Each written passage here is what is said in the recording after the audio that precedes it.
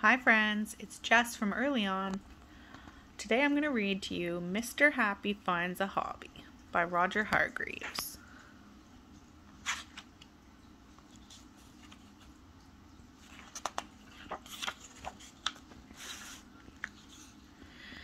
Mr. Happy is a happy sort of fellow.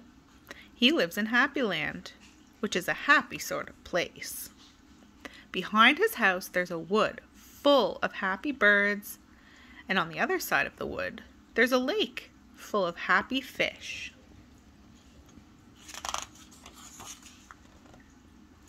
Now, one day not that long ago, Mr. Happy went for a walk down through the wood. As he came to the shore of the lake, he heard an unusual sound. A sound that's seldom heard in Happyland. It was the sound of somebody moaning and grumbling. Mr. Happy peered around the trunk of a tree.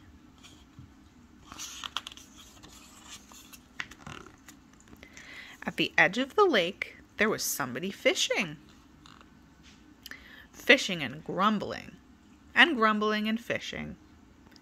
It was Mr. Grumble.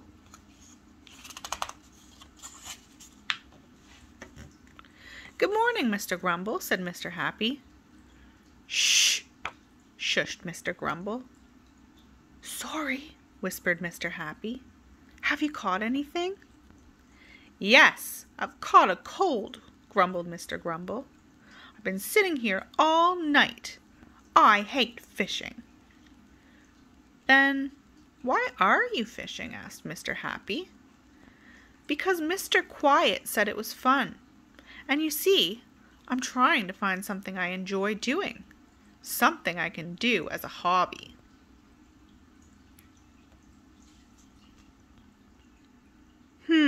Pondered Mr. Happy. "I might be able to help. Come on, let's see if we can find you a hobby." As they walked along, Mr. Happy thought long and hard, and as he thought, Mr. Grumble grumbled. He grumbled about the noise the birds were making. He grumbled about having to walk. But most of all, he grumbled about not having a hobby. Grumble, grumble, grumble.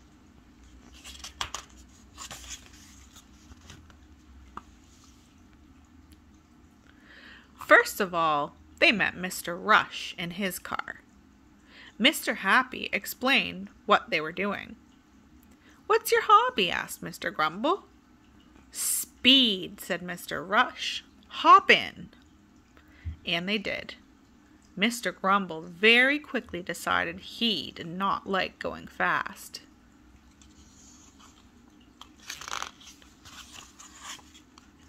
Next they met Little Miss Giggles. What's your hobby?" asked Mr. Grumble. "I like giggling," giggled Miss Giggles. So they went to the circus to see the clowns. Little Miss Giggles giggled. Mr. Happy laughed. And Mr. Grumble frowned. "I hate custard pies," grumbled Mr. Grumble.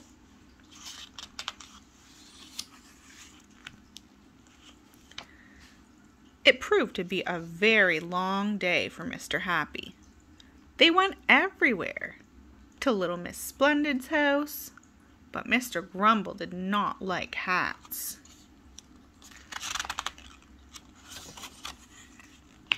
They went to Mr. Mischief's house, but Mr. Grumble did not like practical jokes. They bounced with Mr. Bounce, and they looked through keyholes with Mr. Nosy.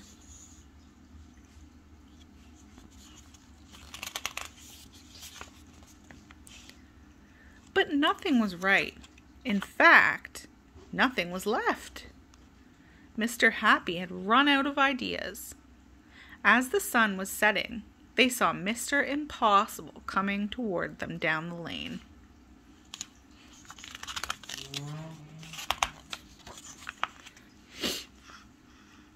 Now, if anyone can help, that somebody ought to be Mr. Impossible, said Mr. Happy.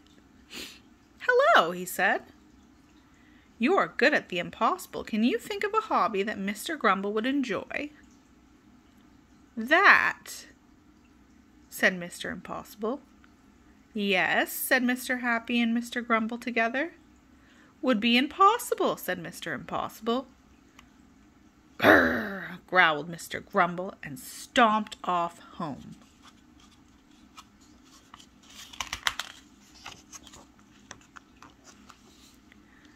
It was whilst drinking a cup of tea the next morning that Mr. Happy had an idea. A perfectly obvious idea. He rushed round to Mr. Grumble's house.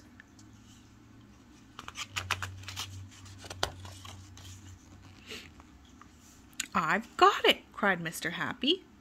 You can take up fishing. Fishing? But I hate fishing. I know. But what do you do while you're fishing? Asked Mr. Happy. I don't know. You grumble, said Mr. Happy. And what do you like doing most of all? I like... And then it dawned on Mr. Grumble. I like grumbling.